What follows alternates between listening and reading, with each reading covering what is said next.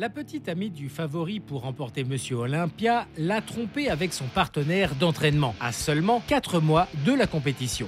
The girl I was going to marry left me for my training partner.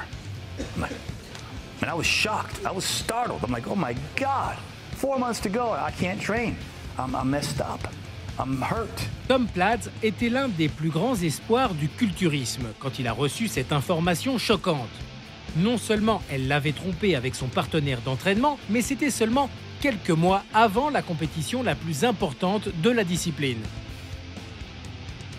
Ce fut la destruction, mais après plus de 30 ans d'avoir vécu la douleur la plus intense de toute son existence, il a trouvé le courage de le raconter et de montrer au monde qu'il avait survécu à avoir le cœur brisé de la manière la plus brutale possible. 1981, 4 months to go for the Mr. Olympia, okay? And my fiance, the girl I was gonna marry, left me for my training partner. And I was shocked. I was startled. I'm like, oh my God, 4 months to go. I can't train. I'm messed up. I'm hurt. And somehow I got to get through this. I wanted to go over and just kill the guy. I thought I was going to put a dumbbell through his head, you know? But I'm like... La tristesse était énorme et je ne pouvais pas m'en échapper. I went to the gym and my ex-training partner and my ex-fiance were kissy face, huggy bear in the gym, and I'm there at the same time with me. The hardest thing for me, but to be there, you know, being at your girlfriend's wedding, she's getting married, you know. I felt very, very sad being there.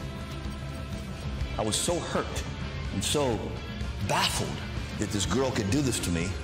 Cependant, Tom savait que cela ne pouvait pas le mettre à terre. C'est pourquoi plus de 30 ans après cette déception, il raconte comment il a tiré une leçon de cette expérience pour aller de l'avant. I got to get through this. I wanted to go over and just kill the guy. I thought I was going to put a dumbbell through his head, you know? But I'm like, is that really the answer? No.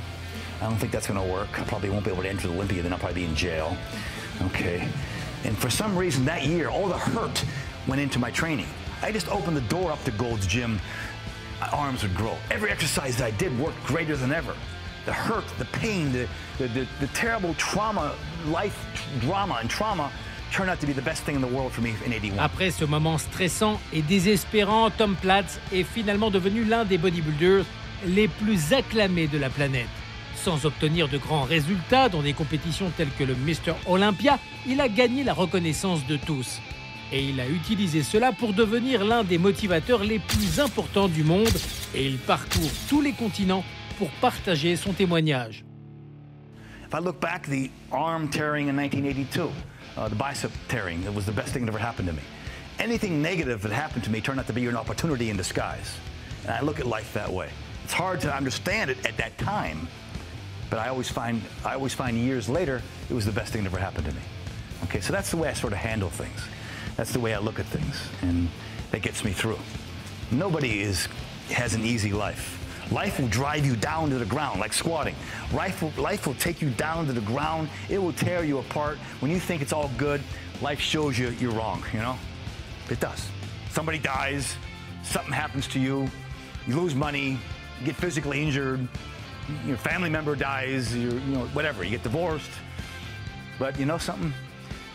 We're supposed to feel that. We're supposed to go through those things to have the opposite. You gotta have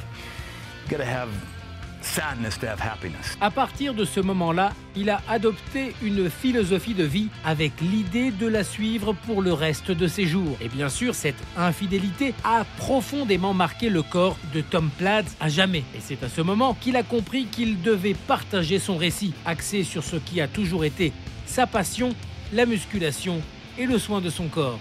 You want to be strong? Learn how to be alone. My girlfriend, Corinne, left me for my training partner. It devastated me. It rocked my world. It hurt me so bad. The only difference between most of you and me, the only difference between me and you is I wanted it more. I wanted it more. That's the only reason I'm sitting here. I'm nobody special. Yeah. Les cœurs brisés deviennent souvent la nourriture parfaite pour que quelqu'un entame son chemin vers le succès. Et bien sûr, la douleur se transforme en motivation pour aller de l'avant. Et c'est ce que vivent les athlètes et les sportifs qui traversent ce genre de processus. Bien que clairement, ce ne soit pas le cas de tous. Beaucoup y voient une façon de se surpasser et d'avancer jusqu'à atteindre leurs objectifs. Et c'est ce que Tom Platz a essayé de montrer au monde à travers ses séminaires. Il est clair qu'il a vu dans tout ce qui lui est arrivé de mal une opportunité de devenir l'un des meilleurs de l'histoire du bodybuilding. 1981, 4 months to go for the Mr. Olympia, okay? And my fiance, the girl I was gonna marry, left me for my training partner. And I was shocked, I was startled. I'm like, oh my God, 4 months to go, I can't train. I'm messed up, I'm hurt. And somehow I gotta get through this.